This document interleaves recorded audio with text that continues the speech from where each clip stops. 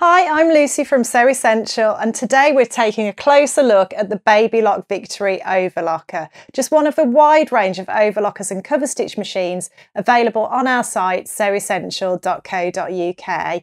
Now this is actually an updated version of the Babylock Imagine Overlocker, which was my very first overlocker, so I know this machine really well and love it dearly. And at Sew Essential we do pride ourselves on using our expert sewing knowledge to help you before and after choosing an overlocker or cover stitch machine. And that's why we've made this video, but we're also here to support you by phone or email too. The Babylock Victory is the cheapest Babylock machine in the range to offer the automatic thread tension, which means you can go from sewing a piece of cotton jersey to sewing a piece of denim and get beautiful stitches and great results every time. And I'll show you that later in the video. You've also got jet air threading, which threads the loopers at the touch of a lever. So instead of spending hours fiddling with tweezers, you just pop the thread in the threading ports, press a lever, and the loopers are threaded for you. You can thread the machine in any order. So if one of the threads breaks or you want to change one colour, instead of unthreading the machine like you have to with a lot of overlockers and starting right from the start and rethreading all of the needles and the loopers, with the Babylock Victory, you just rethread that one individual thread you want to change. You can work with 4 different threads, allowing you to create up to 8 main stitch combinations, including a 4-thread overlocking stitch, a 3-thread overlocking stitch, a 3-thread rolled hem, flat lock stitches and a blanket stitch. I'll pop a link in the corner so you can take a closer look at the machine and purchase it on our site. We'll have a look at what comes in the box later in the video, but now let's get started with what this amazing machine can do for you. One of the absolute standout features of Babylock overlockers is how easy they are to thread, and I'm going to start by showing you how to thread for a 4-thread overlocking stitch. We're going to be using the telescopic thread guide, but this will be extended out of shot. So I'm just going to show you here with the first thread how that works, and it's dead simple. You just bring the thread through the guide like so. So I'm going to repeat that with the other 3 threads now, and then I'll show you the next step. And the fact that they are so easy to thread just gives you more time to be focusing on your sewing rather than spending hours fiddling with tweezers and getting frustrated. So once we've got the threads through that guide, we're then going to click them into the automatic tension guides here on the back of the machine, and you'll actually hear a click as they go in. And this works to automatically set the correct tension for your stitch. Once you've chosen the correct stitch on the machine, you don't have to worry about fiddling with tensions, which is another massive time and frustration saving factor. You can spend more time sewing, and you can literally go from sewing a piece of denim to sewing a piece of jersey without having to worry about tensions.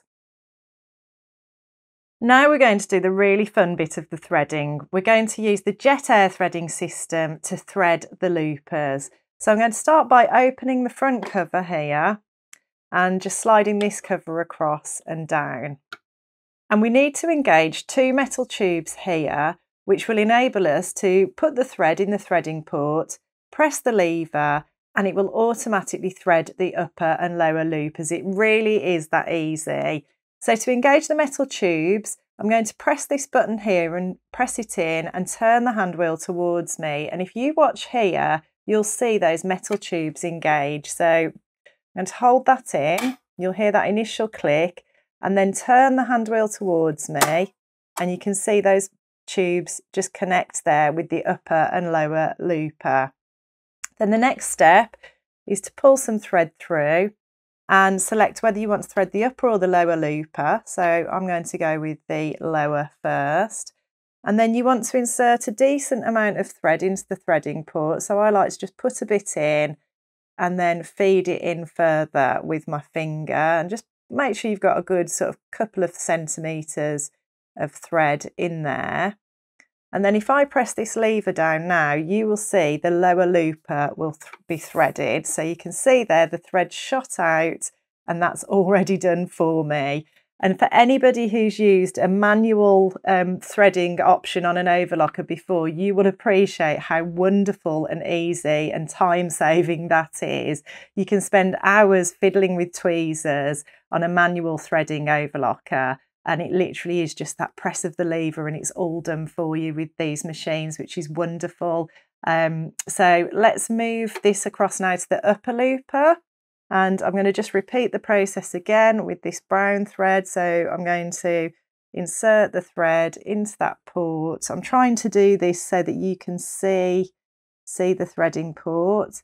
And then I'm just going to feed some more of the thread in using my finger like I did with the lower looper. Just feed that in. So I've got a few centimetres in there. And then I'm going to press the lever and you'll see the thread pop out of the upper looper. And there you have it. It really is so simple and so easy to thread those loopers, which means more time sewing for you, which is wonderful.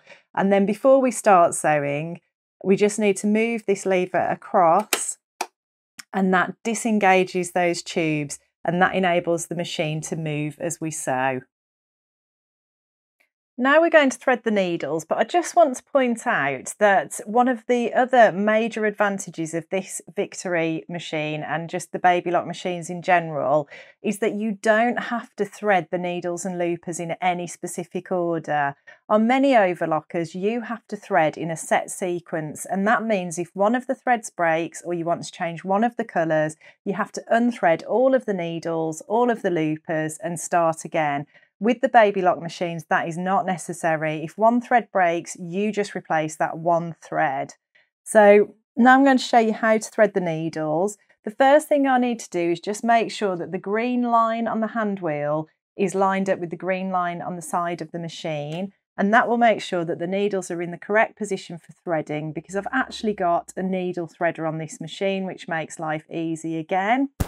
And I'm just going to take the pink thread under the thread guides on the front of the machine, up and over in the same way you would on a sewing machine, and then pass it behind the thread guide on the needle bar.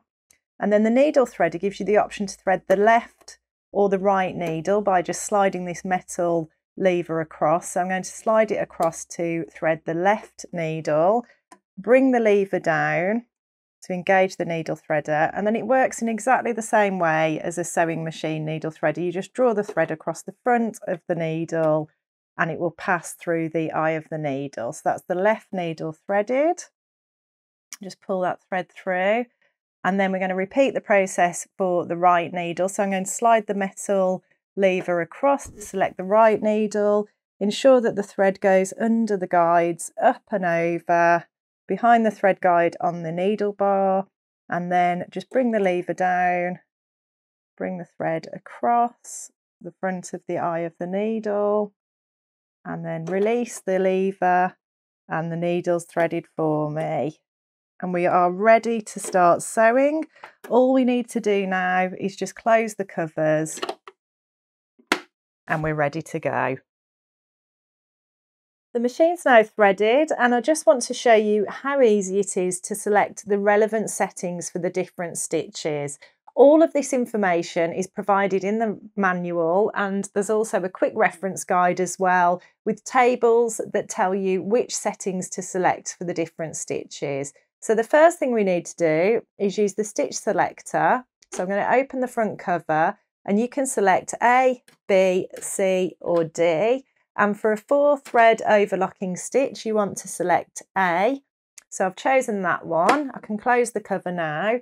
The other thing to think about is your differential feed. I'm going to set that at neutral or normal.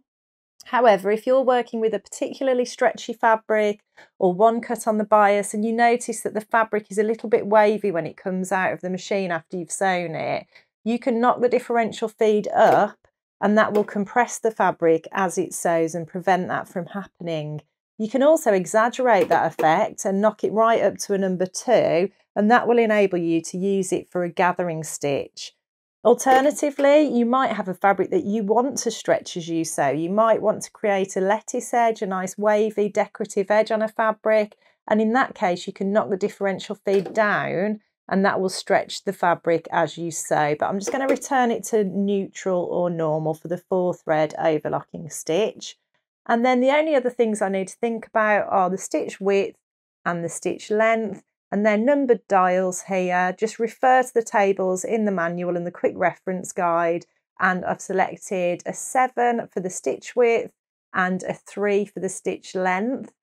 This button here enables you to engage or disengage the blade. So it's disengaged at the moment, which is what we want because we want to trim the edge of the fabric as we sew. But there might be times when you don't want the blade to be engaged and you don't want the fabric to be cut as you sew. And in that case, you just turn it to lock.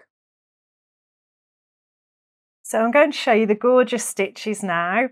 I should mention that I have lowered the foot. There's a lever on the back of the machine that allows you to lift or lower the foot. That's a rookie error I made when I first had one of these machines. I forgot to lower the foot before I started sewing, so that's worth a mention. I also want to point out these markings here. You can use these like you use the markings on a needle plate on a sewing machine to line the edge of your fabric up to sew different seam allowances. They just act as a guide. And if you can't remember which marking corresponds to which seam allowance, a tip is to just use a tape measure and line it up with the markings on the foot. There's one for the left needle and one for the right needle. If you're doing a stitch that uses the left needle, just line the tape measure up with that left needle marking, and then you'll be able to read off to see which seam allowance these markings correspond to. So the R, for example, will sew a 5/8 seam. I'm not going to worry about that now though. I'm just going to show you the beautiful stitches. So to start with, we've got a piece of cotton stretchy jersey. I'm just going to pop that under the foot and sew.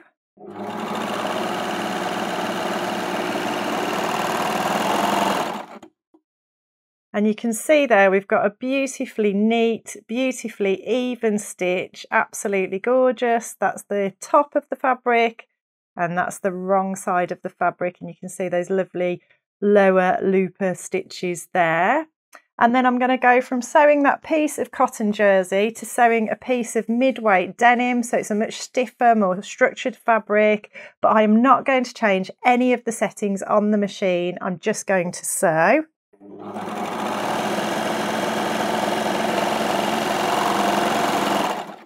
And you can see, even on that fabric, going from a completely different type of fabric, we've got another beautifully neat stitch there. I'll show you the wrong side on the denim as well, but the blue thread doesn't show up particularly well. So I'm just going to flip the fabric over and sew another line of stitches so that you can see it more visibly on the other side.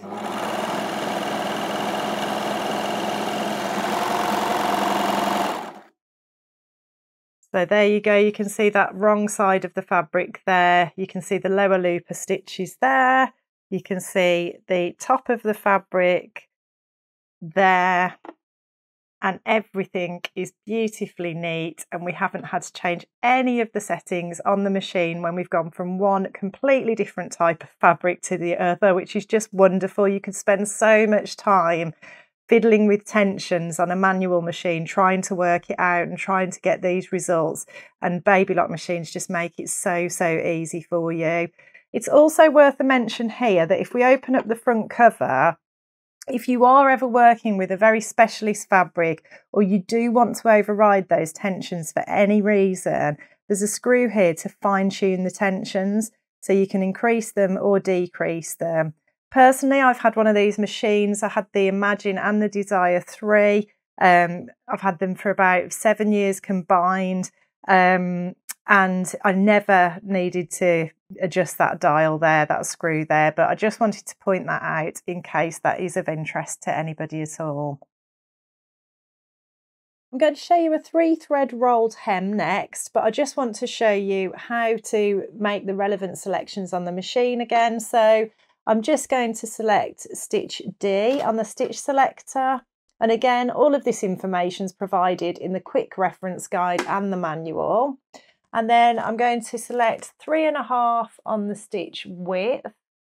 And then with the stitch length, I want to go into the other half of the dial. We're currently in the standard size side of the dial. We want to go round into the rolled hem side of the dial. So I'm going to turn that and go into that rolled hem side, and I'm going to set that at 0.75 so the stitches are nice and close together and fill in as I sew. We'll sew the 3-thread rolled hem now, which is a pretty decorative stitch used to finish the edge of fabrics. All I've done, other than changing the settings which I've just shown you, the only other thing I've had to do is just remove the left needle. So you get a screwdriver with the machine, you just loosen that screw and that enables you to remove the left needle, but everything else on the machine is set up in the same way as it was for the 4-thread overlocking stitch. So I've got some cotton here. I'm just going to sew the 3-thread rolled hem on the cotton.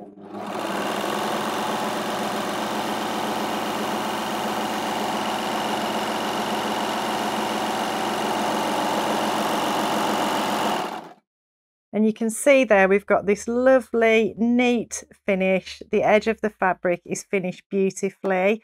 The stitches are actually filled in really well there, but sometimes you might find there are some slight gaps in the stitches.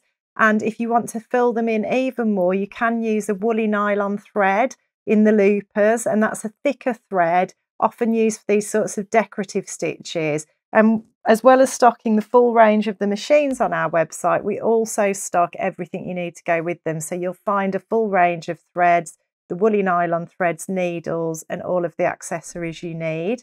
But that's the cotton. And then I'm also going to do it on this cotton jersey as well.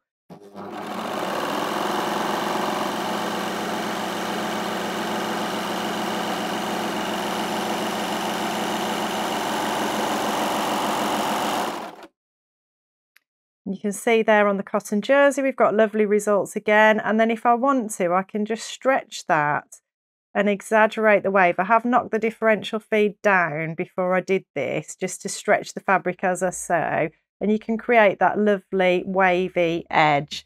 So it's a really lovely finish to the edge of your fabrics, really easy to achieve, brilliant for sheer fabrics like chiffon and delicate fabrics as well. Or if you've got a pattern with a ruffle on it and it suggests a narrow hem, but you think, oh, that'll be a bit bulky, I'd rather do something really delicate, this is a great option. And you can find lots more ideas like this and tutorials on our YouTube channel, so do check those out too. I'm going to show you a 3-thread narrow overlocking stitch now. So I haven't had to make any changes to the needle or the loopers from the 3-thread rolled hem. That's all stayed exactly the same. The only changes I've made are I have selected a different stitch. I've selected stitch B on the stitch selector, and I've checked the reference guide for the stitch width and the stitch length. The stitch length is now back in the standard side of the dial rather than the rolled hem side of the dial, and I've selected 3 for the stitch length and 3 for the stitch width. And then we'll just place this fabric under the foot and sew.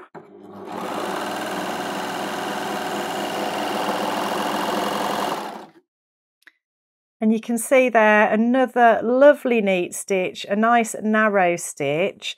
And I like to use this stitch for finishing seams. I don't tend to use it for construction where I'm joining 2 pieces of fabric and sewing a seam that's a construction seam.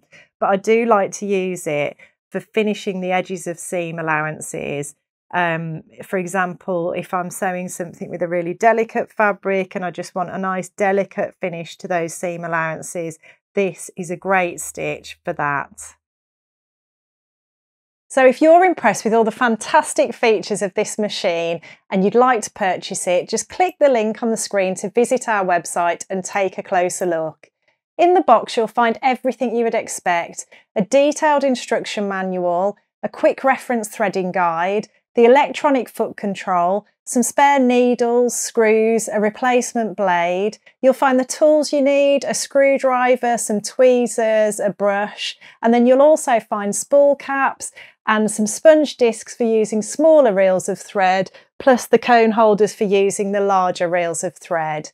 Then, if you want to take your sewing even further, another major advantage of the Baby Lock range is that we stock a really wide range of feet and accessories available to purchase separately for the machine on our site too. So you might want to buy a piping foot, a beading foot, a lace applicator, an elastic foot. There are so many possibilities. There's also a really good value range of feet available to buy as a set, and a compendium that shows you in more detail the stitches and where you might like to use them. All of these things are available on our site to purchase separately. Just click the link to take a look, and do give us a shout if you need any help at all choosing, because that's what we're here for. I've given you a good overview of the Baby Lock Victory, but if you've got any further questions at all, don't hesitate to get in touch. We're always happy to offer our expert support before and after you buy a machine, because we love sewing too. All of our machines come with a full manufacturer's warranty as standard, which is 2 years on this machine, but can be extended to a total of 4 years by filling in a simple form. In the unlikely event that you have a problem, get in contact, and the majority of the time we're able to solve any issues over the phone. If this isn't the case, we'll collect the machine and organise everything for you. We offer the best prices, but if you do see this machine cheaper anywhere else, don't hesitate to get in contact and we'll be happy to help. All of our machines are delivered by courier the next working day with a dedicated time slot, so you know exactly when your new machine's going to arrive. I hope you're feeling really excited about the Baby Lock Victory. Thanks for watching.